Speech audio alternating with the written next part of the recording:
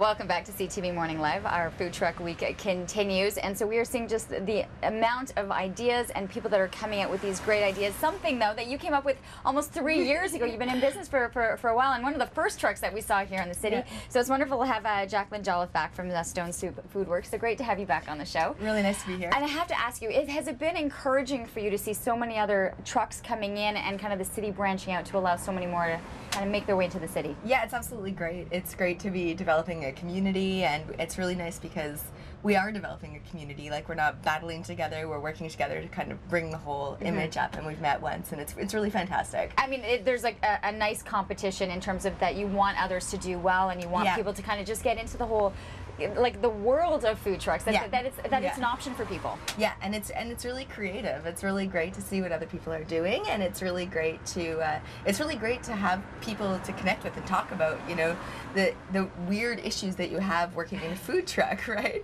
Like we're so weather dependent, like space, like your water system freezing in the winter because you're essentially outdoors, like it being cold and having lower sales, or it being pouring rain and you basically have no sales, and all of these things. It's really it's like.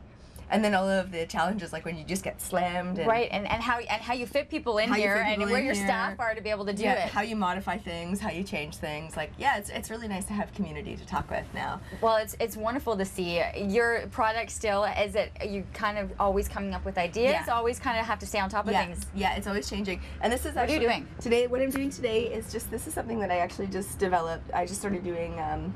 I did it once last summer, and then I did it this weekend, and then this Saturday we're at the Hintonburg Arts Park, and so we're going to be there.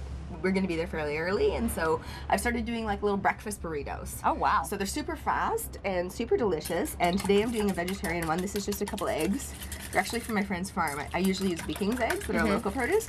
These are from my friend's farm. It's just eggs, a touch of cream, and a bit of salt. And then I have a nice asparagus, cremini mushroom, and red pepper mixture here. Yeah. Show the camera there. And it's kind of hard to squeeze in, eh? And then asparagus is really nice at this time of year. I'm seeing them right now. They're like those nice big ones are out. Yeah, I know, like the big fat ones. Yeah, the big fat ones are out. Like the small ones are nice, but I find the big ones to be a bit more tender.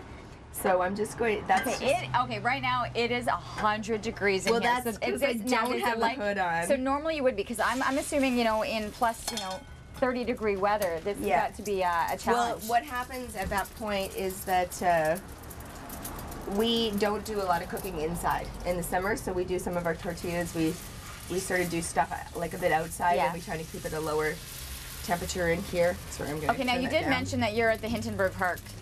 Over the weekend, and Arts Park. So how do people find you? Like, how do they know where you're going to be, or what's up on the menu, that kind of thing? So we have two main ways. Twitter at Stone Soup Truck. That's our best. We tweet every day, a few times a day, usually. Where you're at and what you're cooking? Where we're at, what we got on the menu, and then and that's our best way. And then we're also on Facebook. So in Facebook at Stone Soup Truck, and are you getting the response from someone to say, listen, I checked for you on Twitter this morning, I knew you were near me, and I made my way over? Absolutely, and there's also this new street food app that's being used a lot, and that's also going great. So, oh my gosh, look at this, so everything just piled in there. Yeah, everything piled in there, and then we're going to fold it, we're going to pop it in. Do you want me to, here, I can try to move, hold on, we'll squeeze our way through here. Do a quick worm, there, look, there, got it better? Okay, yeah. Nice there, and there.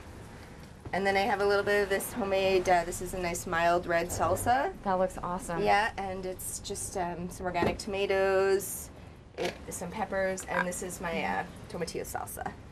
I've run out of tomatillos from last year and have been reduced to. I try to use everything locally as much as possible. Well, especially too, if you're going to a friend's farm to get your eggs, you realize that's happening. Well, she brought them to me. It was kind of nice. Well, look at that. So nice little breakfast burrito.